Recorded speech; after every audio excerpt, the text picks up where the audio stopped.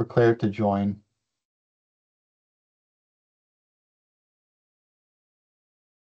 All right, we'll see if anybody else joins, but today we're going to have Claire Price talking about the Slimers project and specifically about some spatial analysis that she's been doing on slug numbers in fields.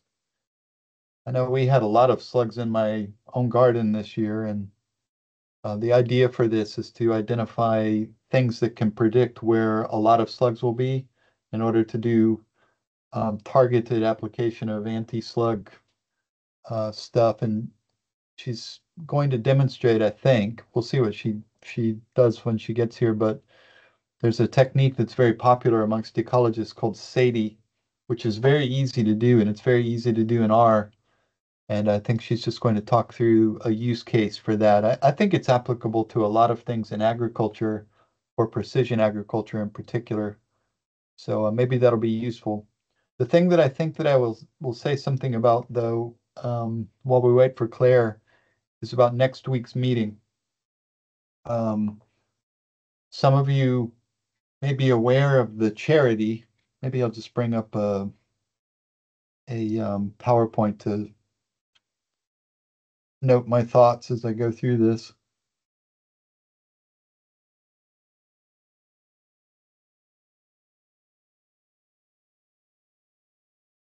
There's a prominent charity that's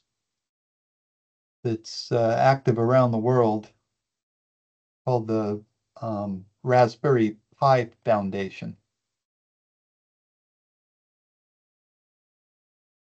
And what they're most well known for is the piece of hardware that's a little computer called the Raspberry Pi.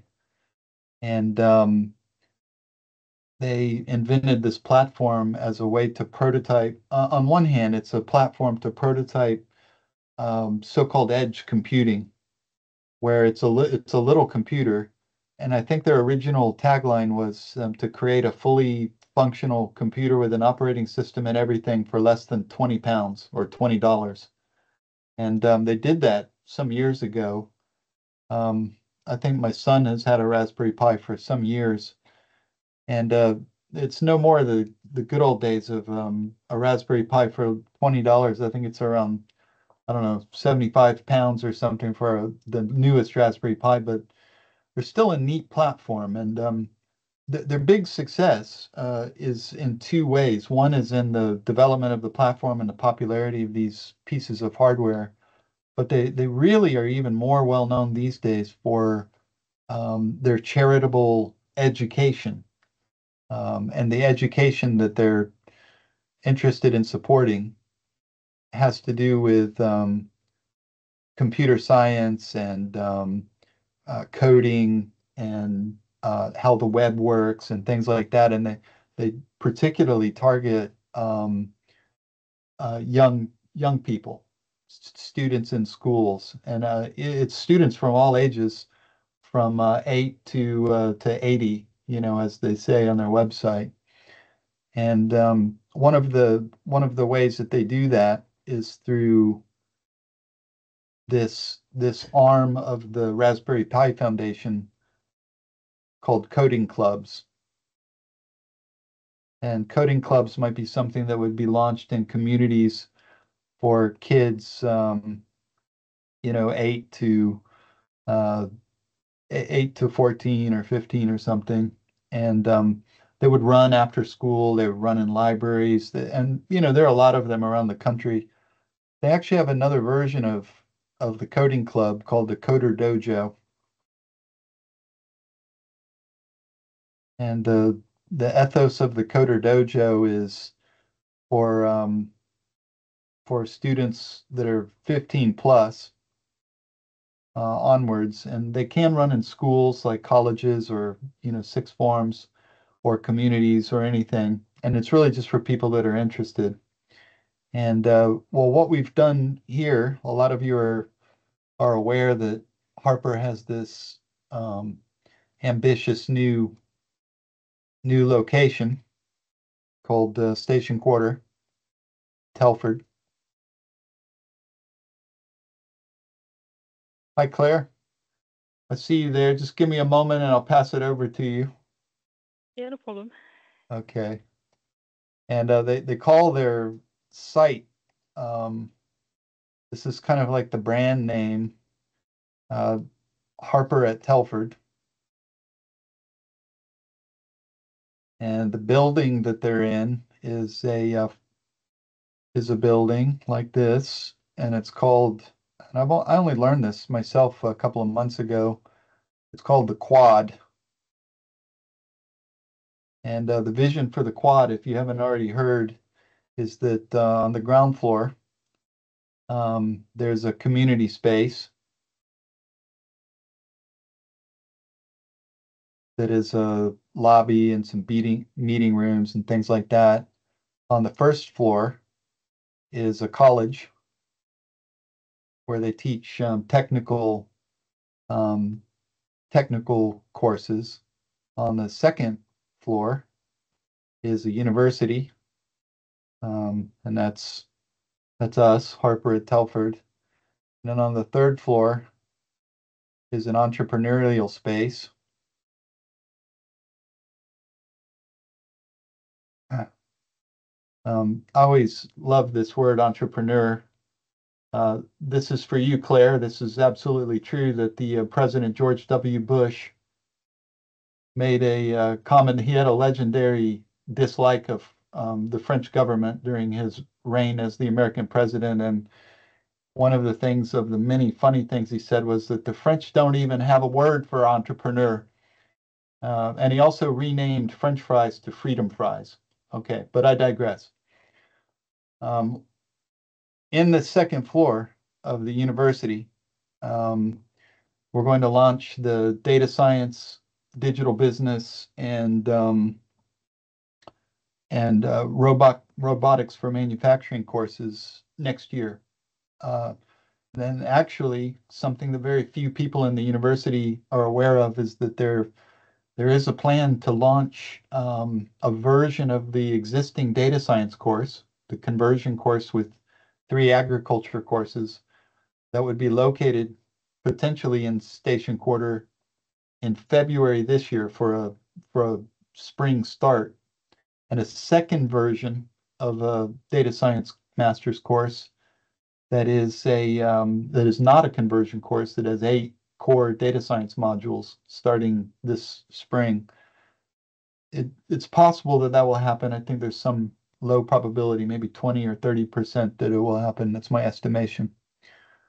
But in the effort to establish a brand and a presence in our building, which we've just taken ownership of our floor just 2 weeks ago, um, we have decided to start a coder dojo.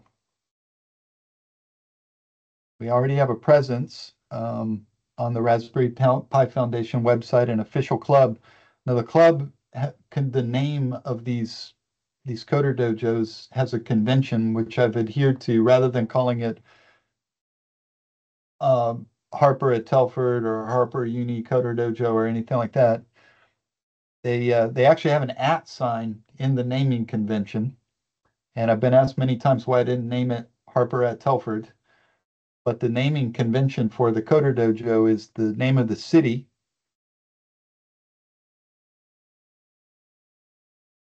at the location where the Coder Dojo is, and for us, I've called it Station Quarter. So Telford at Station Quarter is the name of our Coder Dojo. Well, the first meeting is next week. Everyone here is invited.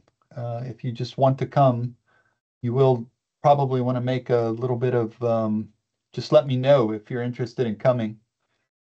Here's what you need to do in order to come. So some of the people that are in the chat already, oh, we're going to miss you. Um, the, that'll mean there's at least one extra cupcake that someone will have to eat. But Oh no. I'll save you a Telford Codes hex sticker. What we're going to do is the third Thursday of each month, We're going to meet in person at the space in the new data science lab there. And we're going to work on fun problems and projects to learn Python, to teach Python, to do automation, maybe working with Raspberry Pis, maybe working on web applications, data science stuff. And this first meeting next week is going to be to decide what we're going to start doing and how we're going to start doing it. And the Raspberry Pi Foundation have a number of curricula. I mean, I think a goal of this is to have some meetings facing, if we go back to my little diagram here, some of the students on this floor, we would like to invite to come up and visit us and join the coding club on these Thursdays. And the idea is obviously to, maybe some of them would be interested in studying robotics or data science at the university. We're interested in attracting students maybe from non-traditional backgrounds into computer science and data science. If you're interested in coming along and seeing what it's about for next week, now some people have already, and you know who you are, you already will have a card waiting for you to access the building. But if you want to just come next week, what you can do is you can email Parmjit Chima. He's the former head of engineering, now the emperor of Station Quarter. You can find his email easily. Most of you probably know Parmjit anyway. Email him and just tell him you want access to the building. You're going to attend the Coder Dojo. Now, if you want to park there, my understanding at the moment is that in your email to Parmjit, you'll need to tell him your car registration, make, and color, and you'll be able to access the car park. There's a little caveat with the car park that there are only 31 free spaces for Harper Adams, and the first 31 cars on a given day to come in the lot get a free space, and number 32 will get a bill in the mail or something like that. I don't really understand the situation. 31, the number 31, some have said that it seems very small, and it also does to me, but the ethos of the Station Quarter is that it's a green, very connected space, and you should be walking or riding your bike or taking the rail or maybe an airplane, I'm not sure, but some other form of transport. Probably you won't be taking any Lime electric bicycles. They're apparently going to be banned here anytime. It turns out that 31 car parking spaces was a point of negotiation. This is the last thing I'll say, and it literally is 31 times the amount of car park spaces we were originally allocated. We were originally allocated one. So this is a big point of negotiation. Now, some of us are going to carpool next week, and we're going to leave campus at 3:30 to get over there in time, to find the parking, to get our cards, and to be led up to the space, and maybe even to look around a little bit before we start the meeting. And if you want to join us, everyone is welcome. If you need any help arranging or you're confused about it or have any questions, don't hesitate to drop it in the chat or email me. And on that note, I want to leave some time to learn all about slug spatial distributions from Claire. So I'll hand it over to you. Thank you. Can you all hear me yet? Oh. I can hear you fine. Share my screen.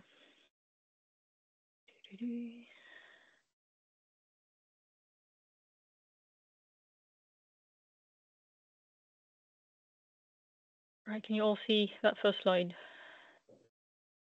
Yep, it's perfect. Cool. Thank you. Perfect. So I'm going to, well, I'd say introduce, but when I was doing my research to prepare that slides, I discovered that this exact same method has already been covered in a previous HARUG meeting back in 2022. But I think that most people present didn't attend it. But if you've seen the recording, I hope it's not going to be too repetitive. And yeah, I'm going to try and apply it to my own research with the slugs. So I'll start by doing a bit of a background on my project, Slimers. So I don't think all of you know what it is about. So the greenfield slug is an important pest of arable crops in the UK. And growers used to control this pest by applying pellets on the whole field. But because previous research has shown that the distribution of that slug is actually heterogeneous, so they are gathered in patches on the field instead of being evenly spread. So the aim is to try and develop a precision agriculture method to predict where these patches are. So then the growers can then only treat the patches of high slug density instead of spraying the whole field. So that's the overall aim of the study. So to do that, we've set up a grid of traps for slugs. So the traps are basically just a plant saucer turned upside down on the floor for the slugs to take refuge during the night. And then in the morning, the farmers would check the traps and count the number of slugs. And these traps were set up on the grid you can see on the screen. So there's 100 of traps on a 1 hectare field, and each of these traps are labeled with a code, so column A, B, C, D until K, and then 1, 2, 3 in rows. So these gave us different counts, different numbers of slug over the field, and we used this data set to try to locate these patches and see if in this instance, so we've done that over 21 fields, and we've had a look at different dates as well, and trying to see if the patches are present first and foremost, and also if they are spatially stable, stable in time and in space. So now talking about SADIE, so spatial analysis by distance indices. So it's a method that has been introduced and developed by Joe Perry, who was a researcher at Rothamsted, to enable ecologists to treat count-based data in relation to the location in a two-dimensional space where the locations are specified. So that applies to my data because it's count-based, and we have a location with the traps labels. And the idea was to deal with data that was considered patchy, which is the case of a lot of insect population, and also in my case of slug population. So this is an ideal method. So one of the most used index in this method is the index of aggregation, which quantifies the presence and degree of clustering. So it basically tells us, based on the value, whether the distribution is random, dispersed, or aggregated. So if it's equal 1, it's randomly arranged. If it's below 1, it will be regularly, so dispersed. And if it is above 1, it is considered clustered. So that's what we are interested in mostly. And it is also associated with a probability level, PA, which when it's not significant, it means that the result then is not significant, basically. So this is one of the output that you can have in R when you run the analysis. So I'm showing you on the slides, and then we'll have a look at the code in R. So you've got here a value of IA that is over 1, so it indicates a clustered distribution. And because the probability is below 0.05, then it is significant. So that's good news. That's what we want to see. But then we have the I and VG indices, which respectively quantify the presence of patches or gaps within your field. So this is part of the red-blue analysis tool, which I will mention in the next slide. I should have, these are not supposed to be here, the red arrows, but that's my fault. So these provide a means to measure the presence of spatial patterns by identifying neighborhoods of consistently high counts, so patches or clustering, or low counts, gaps or dispersion. And this is what it looks like in R. So in R, they are identified as inflow and outflow, and they are associated as well with another index, which is the Perry's index. So again, we'll see that in R Studio in a minute. And then the red-blue plot, this is an example of what it looks like. So we use these VI and VG and indices to make that plot. And the cluster is defined as area enclosed by contour levels of plus 1.5 or minus 1.5, which is based on the Paris index.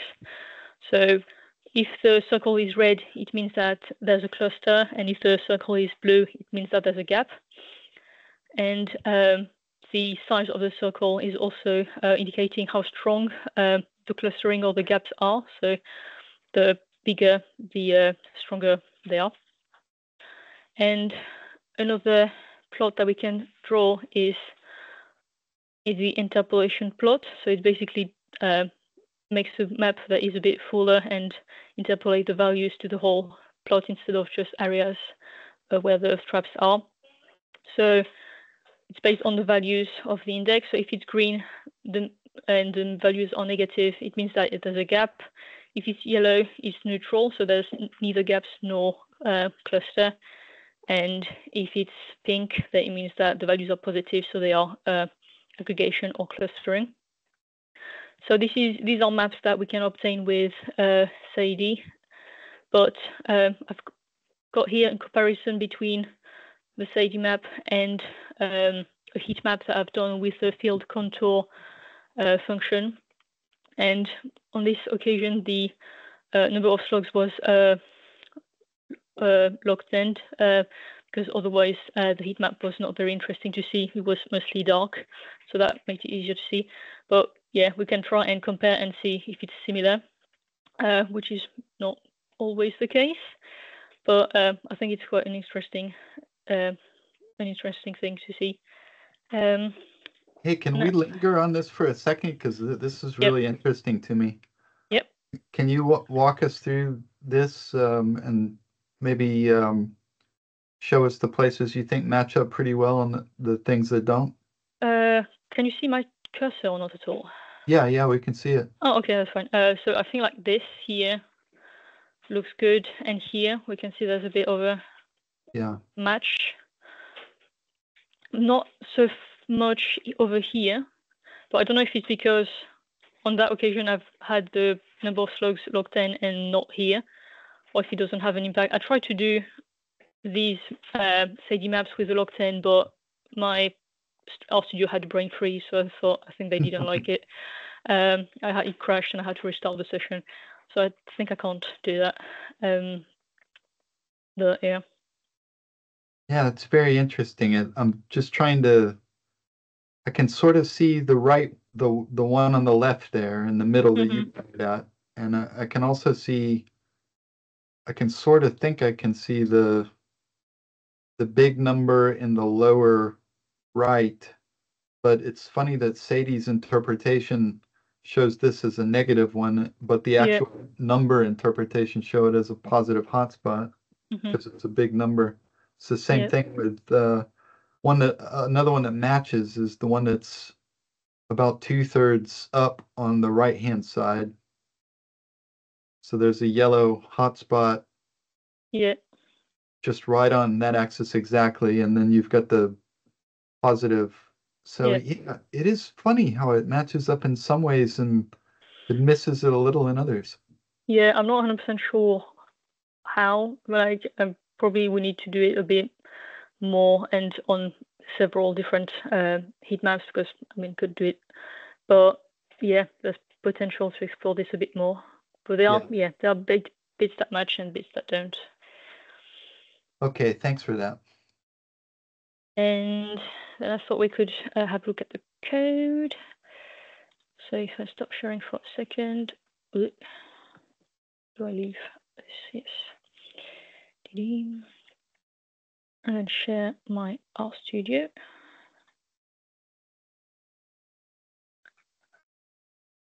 Can you all see my RStudio? Yeah. Yep, we can see it fine. Maybe increase the magnification just slightly, please, for old eyes. Yeah, how do we do that? Control plus a couple of times. If you have a Mac, it might be Apple key plus. I'm not sure. It's not working. Control plus. Is it because I'm sharing? No, I don't know. View. Can I zoom in? Zoom in. Control equal. Control equal. All right, that's weird. Oh yeah, looks good. Oh, it might be French keyboard thing or something. It's not French keyboard. I'm in the office. It's Oh, okay. Yeah. Okay. I don't know. Okay. Is that better? Yep, that's perfect. Thank you.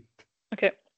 So I'm going to load my library. So it's part of a much bigger script to load the data sets, but I'm going to make it relatively simple just for the sake of focusing on SADIE. So this is the code name of the field that we're interested in. And I'm going to load the data, taking some time. There you go. And then getting rid of what I'm not interested in. So what we have here in the global environment are the data sets separated into dates. So the same slug counts have been done 5 times, and there was 100 traps. And what we are interested in here are the column num and row number, which are the grid reference, and then the grid slugs, which is the number of slugs that were found under the traps. So that's what we're going to be using for SADIE. And that's the same for all. So in the example I'm going to show, I've just been using slug 1, so the first date. So something that we can do first is there's some simple maps that we can draw by using the count function and the mapping function. So with X as the row number, Y as the column number, and the date and the number of fill slugs. And we can see, it's not very pretty.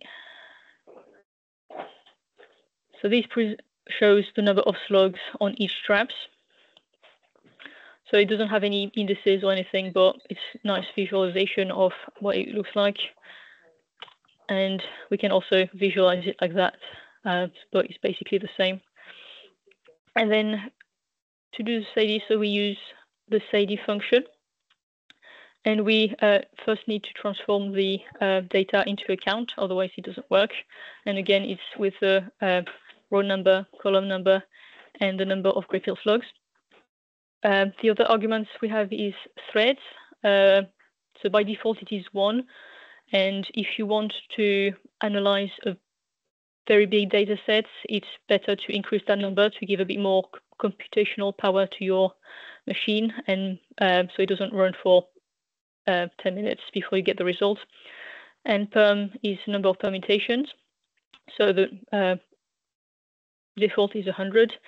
And verbose is true. So that's when you run the analysis, you actually have in your console kind of like a progress bar to show how your analysis is running. So if you see that it's very slow, you might need to increase the number of threads to actually make it run a bit faster.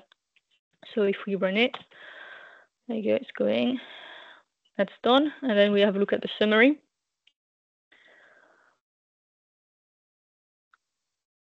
So these are this is the Perry index, and this is the Lee-Madden-Hughes index, which is not computed because I have a lot of zeros in my data sets. So in that case, it's not being applicable to the data sets. So as we saw in the slides, the inflow and outflow, so it's the I and VG, so clusters and gaps. And the main outputs that we are also interested in is the index of aggregation. So here it is over 1, so indicates that it's aggregated. And because the probability is under 0.05, then it means that it's significant. And then the red-blue plot is basically just doing plot of your SADIE object. So it appears here. And then if you want to have the interpolation plot, you just have to add the isoclines equal true argument, and it appears here. And this is the repeat of the other one, so I don't need that. I don't know why I have that. So that's what I have on SADIE. If you have any question, happy to take them.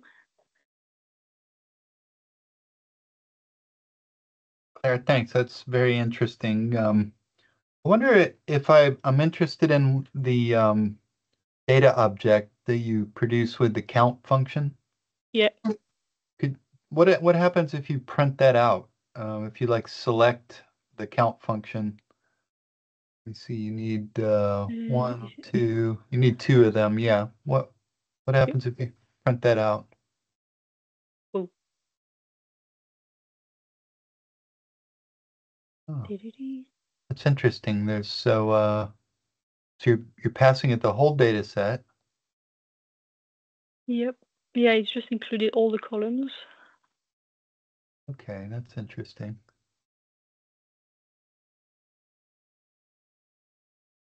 I hadn't noticed that behavior myself of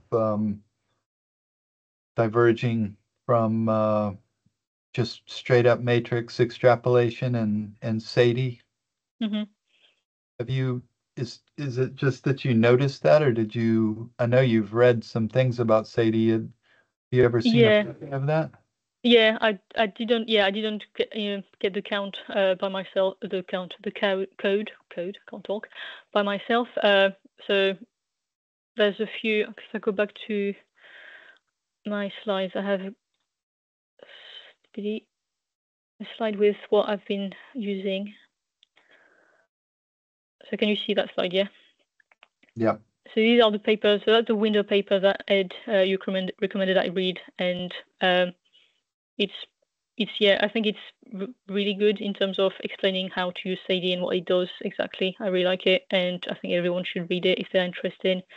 That's the original article by Joe Perry. I thought it was a bit more mathsy and not as intuitive as the Winder article, so I really prefer this one. The only disadvantage, I'd say, of this article, the first one, is that it doesn't really explain how to do this on R. So for that, I had to look online, and these two are pages that had examples of codes on how to do your analysis, and they showed graphs and stuff. So I'm happy to drop these in the chat if you guys wanted to have a look. But this is where I got the code from. Yeah, I think when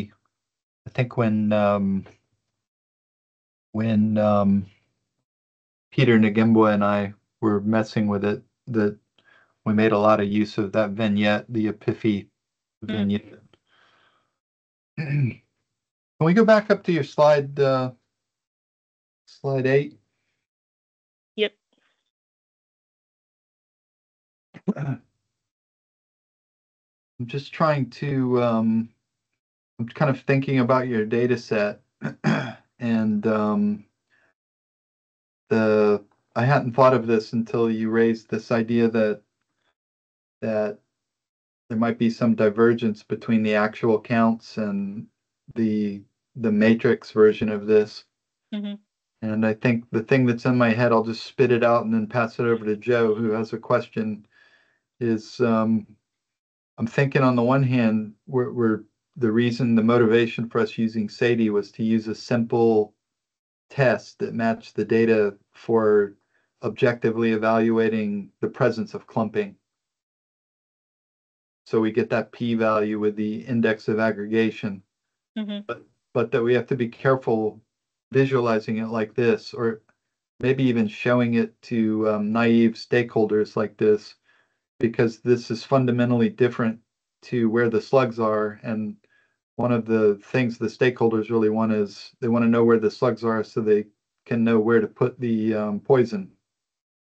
Yeah, I suppose that it's one of the main difference with the heat maps. Maybe the heat maps are more focused where the slugs are exactly, and yeah, the other map is not as precise for that. So yeah, I suppose depending on who you talk to, you might want to show one map or the other. The other thing I was thinking, and this, I'll just shut up after this, but it's something I think we should play around with is we've discussed in the past um, ways of manipulating the scale of these heat maps to show something sensible, that we want to show. Yep. And I think it might be worth, like on some of you haven't shown all of your maps, but in an email outside of this talk, you recently sent us a bunch of heat maps, and I was just looking through them. And I, even though I have a expert eye, you might say, about looking for patterns in spatial maps, some of them I was like, yeah, if I didn't have the p-value there, I would have a hard time, Mm-hmm. deciding. And so I started thinking maybe there would be a way to manipulate the scale that's displayed on the heat map part. And a thing I was thinking of, if you define a slug, like one of the things we've discussed in the project is that people think that, well, if you need a threshold of how many slugs there are before you start using slugicide, Mm-hmm. um, maybe four is a number. Let's start with, and it's somewhat arbitrary number, but let's just start somewhere. So what if you turned all of the numbers below four to the coldest possible color, and wherever that threshold on the spectrum is to above five, and just show the peaks of the heat map? What that would make is it would make those cold areas bigger between the peaks. I just would like to see what that looks like for statistically significant clumps or not. Mm. Yeah, I think that would be interesting. I agree. Joe? Thanks, Ed. I think you had a comment.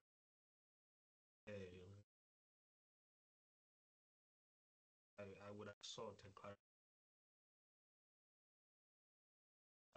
The Your voice is going in and out. You're having that microphone thing. Maybe put your happening again. yeah, maybe speak a little bit louder. I think it's voice noise activated. Yeah, it's partly me. Otherwise, you're going to have to use modern dance. There'll be no other solution. Yeah, so I think what I wanted to say, you've partly said. I wanted to sort of relate SADIE to what an end user would be interested in, which are the slug numbers, which come with the interpolation with the heat map itself. I think you made that comment, but maybe my remaining question would be, how stable is SADIE? Is that an interesting study to conduct, for example, to change the number of permutations and capture the index value that it produces, and then see how that depends on the number of permutations, so that you can generate some uncertainty? I did try to change the number of permutations to see what it does. So obviously, the more you do, the slower it is. But what I've seen that the index of aggregation and its associated p-value do vary, but it still remained significant. So I think it would be worth doing it with other sets to see if it's actually consistently the same, about the same, or if it's actually sometimes it can actually change whether it's significant or not. But when I tried on this one, regardless of the number of permutations, it was still relatively the same value. So I think that's the case. But I think, yeah, we need to do it a bit more.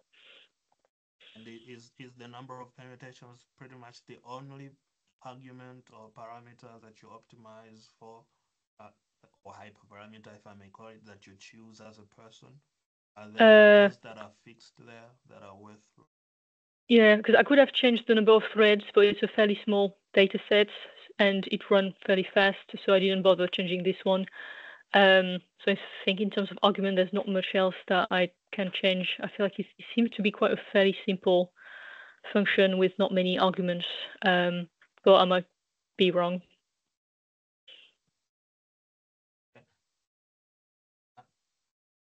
Yeah, very, very interesting. I think there's a lot of interesting inquisitiveness that you can apply to this. For example, changing the intensity of observation. So deleting some columns randomly and rows and seeing if it produces the same map, if the data points are fewer, to optimize how many quadrats you need to take.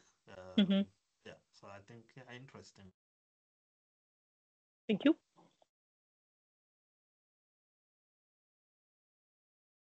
Have you have you run the SADIE stats? Are there SADIE stats in Emily's study where she looked at the slug in regular years, or I don't think there is. It's just Mantel tests, I think. Yeah, she hasn't looked. From what I've seen, she hasn't looked at this at all. She's done heat maps like this one on the left, but I don't think she's done SADIE. And if you compare the statistical significance doing the spatial stats with SADIE, do you get qualitatively similar results? Have you tried looking at it? What do you mean? We had some sort of stats test involving a matrix test for aggregation, Moran's index. I just wondered if we had compared it to see if the pattern of significance was similar, or if it diverged in any kind of concerning ways. Yeah, the first time, like when I started analyzing the data set, I first was using the Moran's test, and then I also did the index of aggregation. Some of them were similar, most of them, but there was some instance where the distribution was going from clumped to random or random to clumped. So there are some differences. But from what I've seen, they're not technically looking at exactly the same thing. So that might be why there are some differences, because they're not actually completely interchangeable. They are a little different. Yeah. I guess I was thinking of it in a purely applied statistics way, is maybe there was some systematic difference in the statistical power of one test over another. One was more sensitive than another, something like that. There's a point that I would say that, so we have a few minutes here, unless somebody else has another question, is that this method is based, it came about in the 90s. This was way before I learned about it. But I did become aware of the tradition of statistics that SADIE's based on at some point during my PhD in the early 2000s. And this was called resampling statistics. And this was a time in history, it's almost hard to imagine such a time these days, where computers were rare, sitting on and they had been rare, let's say in the previous decade. It was becoming common for them, for every desk to have a desktop computer or a laptop. But these statistics, called resampling statistics, were computational, based on, and they're non-parametric, and so they were very appealing for a lot of ways, solving a lot of problems. And for the first time, ecologists and other interesting people could make use of computers and could start programming them. And a lot of people went crazy. Statisticians were really interested in, and still are interested in, resampling statistics. And some of the thinking and tools that gave rise to SADIE also gave rise to the modern practice of computational Bayesian statistics. It's historically, this is a very specific implementation of a broad way of thinking that hasn't become mainstream. It never did become mainstream, and now computational Bayesian statistics have replaced rather old-fashioned resampling statistics by modern standards. But I was interested in that. I just thought I'd say it about SADIE. Any other comments or questions? Well, thank you very much, Claire. Can give applause with the hands on the top. I'm going to stop the recording there. I want to take this moment to